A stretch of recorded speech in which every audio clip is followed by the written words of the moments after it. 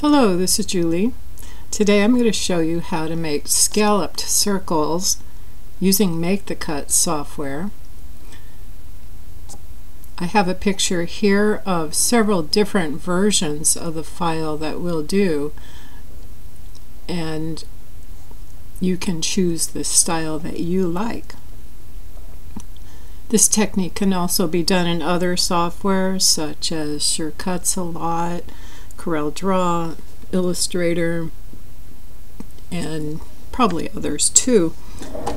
This is just the one that I use, and once you see the technique, you can try it in the software of your choice. First thing I'm going to do is click on the basic shapes icon at the top of the screen and type in CI to find circles. I'm going to double click on the circle to add it to my screen.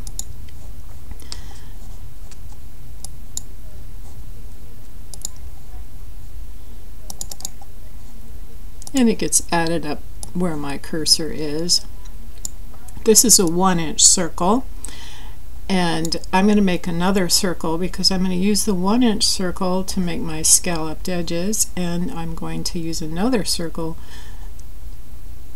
that's bigger for the circle to go around. So in order to duplicate this, I can hold Control Shift and click.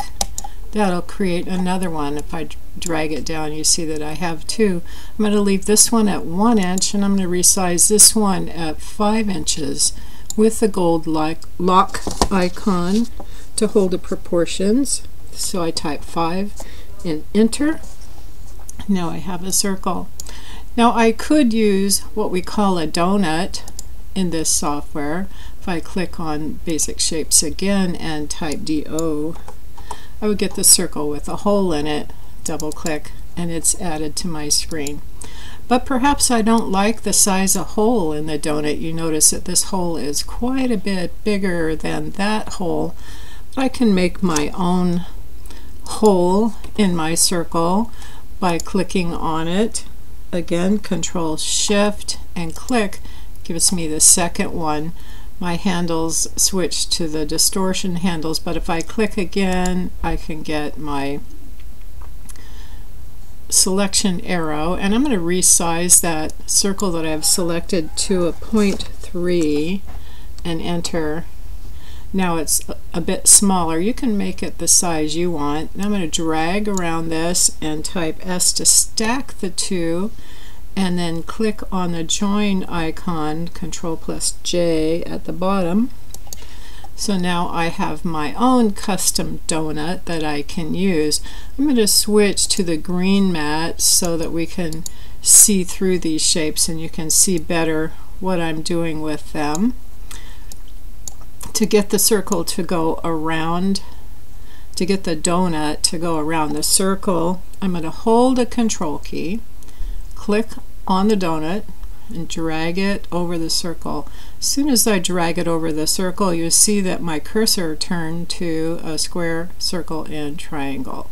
When I release the mouse and release a Control key, I get a window that opens, Wrap Objects to Path. It wrapped my donut around as many times as I indicated on the repeat count. I have the repeat box marked, and if I change the number, you can watch as the number increases. I get more. I can adjust the spacing to get the pieces overlapping just like I want. If it's too small, you notice over here that they don't connect and there's not room to add another, but if I increase that spacing a little, then I can adjust it to just where I want it to be. I can change the vertical alignment with this middle slider here. I can make it outside the circle or I can make it inside, but what I don't want these donut holes to be covered up, so I want to adjust the alignment just so the donut holes are outside of the circle. And again, you can make your alignment to be where you want it to be.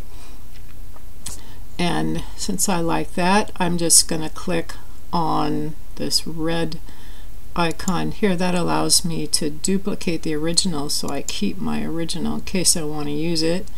Then I'll click on accept. And would I like to weld the paths? Yeah, I think I would. So I'm going to click on yes, weld all of those donuts together, and I'll move my original out of the way. Now I have kind of a bracelet and I have my original circle. I'm going to use Control Z to take it back, and what I want to do now is I want to select all of this and weld it all together. So now I have a design that looks like this one on the right with no frame.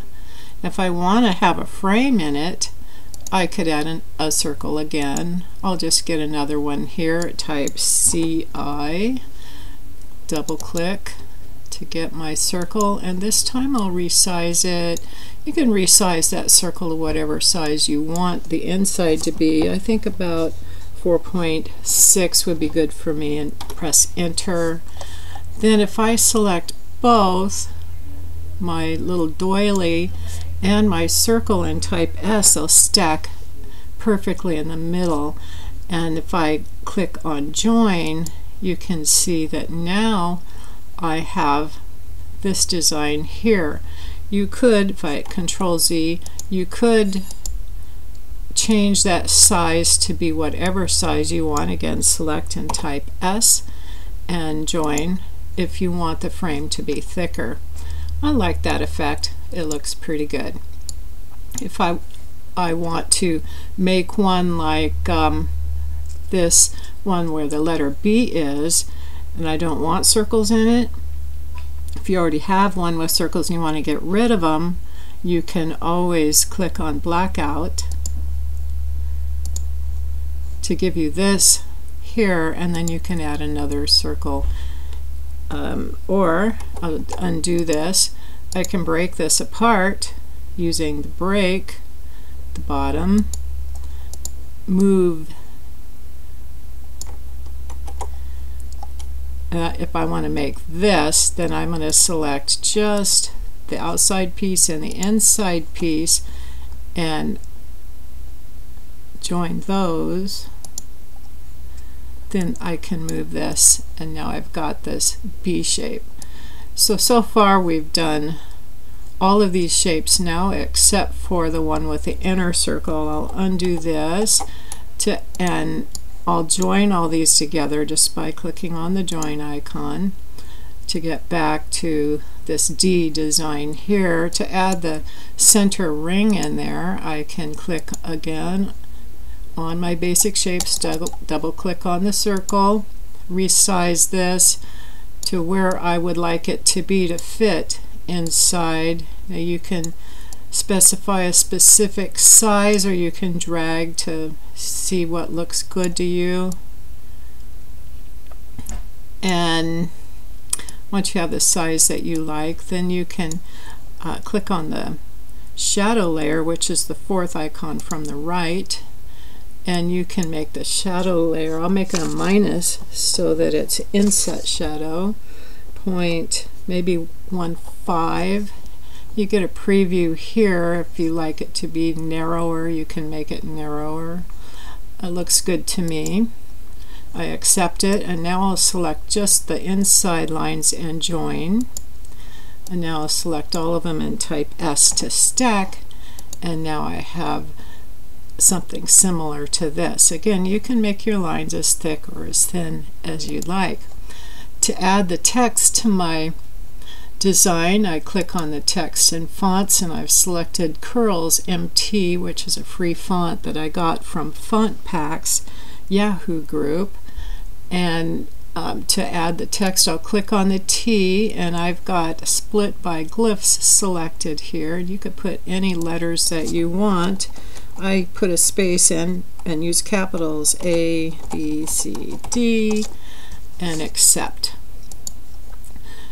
Now these letters are kind of thin, and when I cut them, sometimes they want to tear when I pull them off the mat. So I like to thicken my letters a little bit.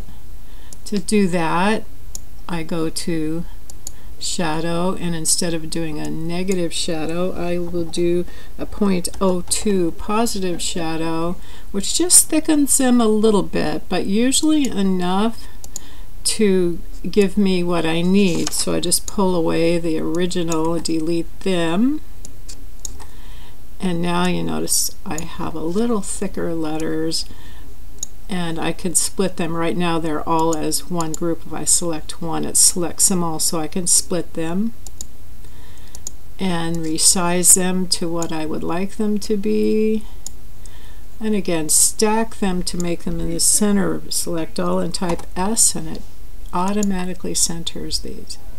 So that's how I made all of these different shapes.